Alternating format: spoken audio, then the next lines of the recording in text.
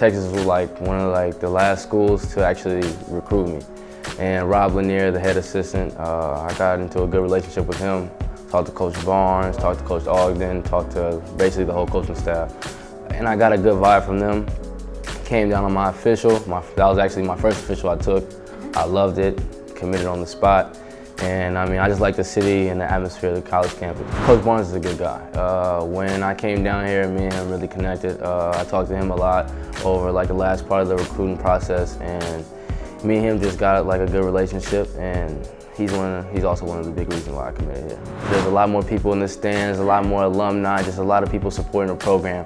So just seeing like the atmosphere of the building and seeing everybody chanting in the student section and stuff like that, it was like just a real good experience for me, and just to get used to the college atmosphere. Talking to TJ Ford, he's told me some of the things that goes on up at Texas, let me in about how Coach Barnes, like his coaching style and stuff like that. And TJ Ford's a great guy. Unfortunately, I haven't talked to Kevin Durant, but just to play in the same building that those guys played in is a real big opportunity for me. To play under some of the great people, Royal Ivy, Kevin Durant, TJ Ford, Maurice Evans, just a lot of NBA players that went here. LaMarcus Aldridge, Tristan Thompson that recently just graduated, well not graduated, but went to the NBA.